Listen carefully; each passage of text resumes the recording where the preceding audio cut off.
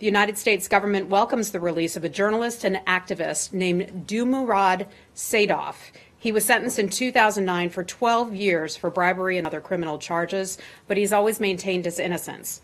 We recognize that the president of Uzbekistan, for releasing dozens of prisoners of conscience since assuming the presidency in September of 2016, and for taking important steps to reform the rule of law in Uzbekistan.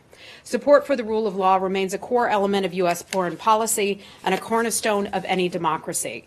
I'd also like to mention that our Principal Deputy Assistant Secretary for South and Central Asia, Alice Wells, traveled to Uzbekistan last week. She met with senior government officials to review progress that was made under the president's reform agenda, including on issues of human rights, fundamental freedoms, as well as security and economic cooperation. And this, too, was one of the matters that they discussed.